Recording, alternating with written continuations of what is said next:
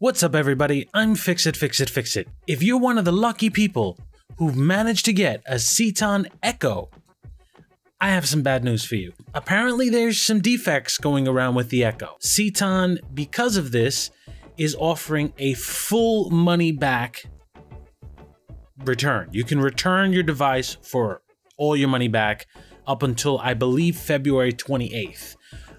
Ceton did say that they are releasing firmwares to make the product better as time goes by, but if you're not satisfied by mid-February, you can send it in for a full refund by that time.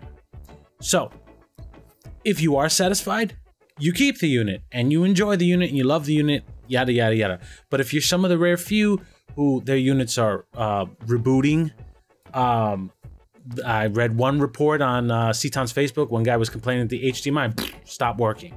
So there are some kind of issues going on right now with the Echo unit.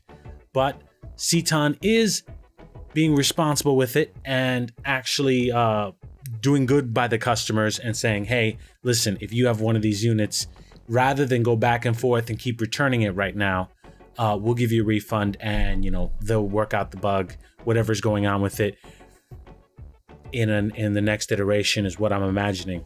But yeah, I thought I'd let people know because the Echo was the big device out right now that everybody wanted to get for extenders. It has problems, guys. So if you're gonna buy it, know that you're buying something that may have some issues right now, but Ceton is doing the right thing by it. So thank you for watching, and this has been your Media Center report. All right, guys, have fun. And as always, if you like what you see and you want more, then like, comment, and subscribe.